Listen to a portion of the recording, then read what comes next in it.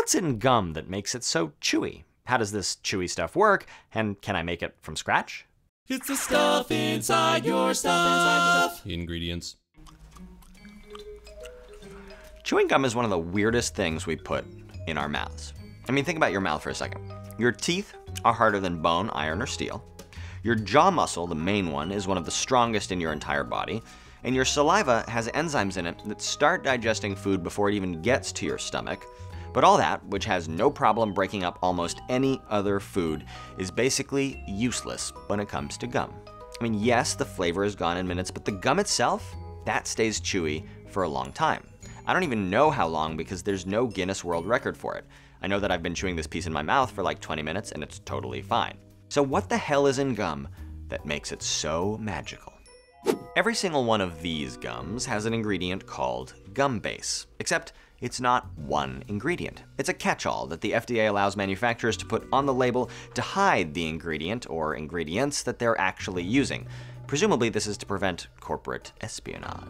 So if you actually go to the Code of Federal Regulations and look up what's allowed to be in gum base, which I did, you'll find a slightly intimidating list of 46 different ingredients, which seems like a lot, until you realize that the FDA does not limit manufacturers to just using one of those ingredients. So let's do a little bit of math. The 46 ingredients are divided up into 5 categories with 20, 8, 13, 2, and 3 ingredients respectively. Now let's assume that manufacturers will only choose one ingredient per category. That gives us 12,480 combinations, but it's actually more than that because manufacturers do not have to use every single category. So the bottom line is that those 2 little words on the pack of your gum base, can legally refer to 31,752 mixtures of ingredients. But let's step back for a second. Why are there even 46 different ingredients to choose from? Well, basically it's because people have been chewing stuff for a really long time, and we get really creative about what we chew. Frankincense, mastic, chicle, and spruce tree resin, to name a few. People have also chewed beeswax and paraffin wax. So what is all that stuff, chemically? Well, frankincense, mastic, spruce tree resin, and chicle, hence the name chiclet, are all tree resins. They come from different species of trees, and chemically they're mixtures of 2 sets of molecules called terpenoids and phenols. Terpenoids in particular are responsible for some of the most dazzlingly diverse stuff in nature, like that delicious Christmas tree scent, or the carotene in a carrot, or linosterol, the granddaddy of all steroids. Now, all terpenoids are made from a 5-carbon building block called isoprene, and they're classified by how many isoprene units they have. So hemiterpenoids have 1 isoprene unit, or 5 carbons. Monoterpenoids have 2 isoprene units, or 10 carbons, and so on. Somewhat arbitrarily, we stop caring at about 9, so anything with 9 or more is called a polyterpenoid. The most famous polyterpenoid is cis-polyisoprene, also known as natural rubber. And yes, this is one of the ingredients that the FDA allows manufacturers to put in gum base.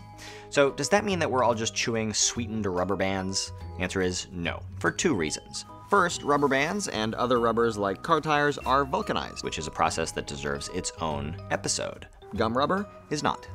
But second, and more importantly, even though manufacturers are technically allowed to use natural rubber in gum, my guess is that they probably don't, or don't use very much. Instead, they use synthetic polymers like styrene butadiene, polyethylene, or polyvinyl acetate, because either they're cheaper or the supply doesn't dry out. But you know what? That is a total and utter guess, because FDA. Thanks, guys. On to waxes. Beeswax is the spiritual mother of all waxes, and paraffin wax is made from petroleum. Now, chemically, waxes are different from both resins and polymers. They're mostly long-chain alkanes, alcohols, and esters, similar to what you might find in a candle. Now, as you can imagine, every one of these resins, polymers, and waxes have their own specific taste and texture, which is what explains the difference between this kind of gum and bubble gum, or bubble gum and this. Incidentally, genius piece of marketing. Let's put gum in the same package as medicine to make you think it's good for you. Well done. Anyway, all these resins, polymers, and waxes are pretty chewy, can't really dissolve in water, and aren't broken down by amylase, the enzyme that's in your saliva.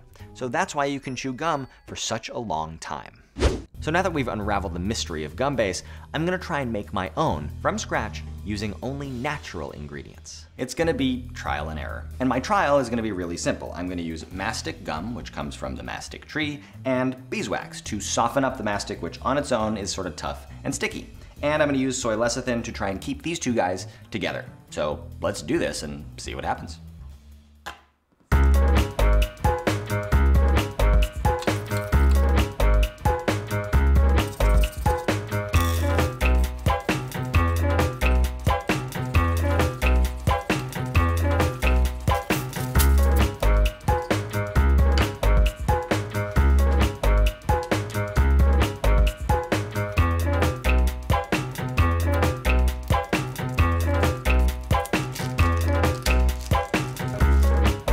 All right, let's give this a shot.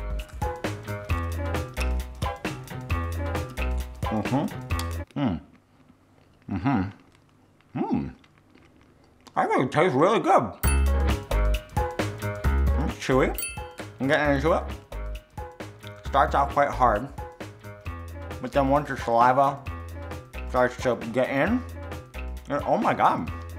Hey, this is working. I don't believe this. I'm chewing gum right now, guys.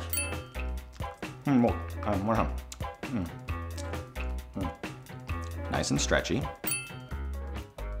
And it's not sticky. See, it looks just like gum.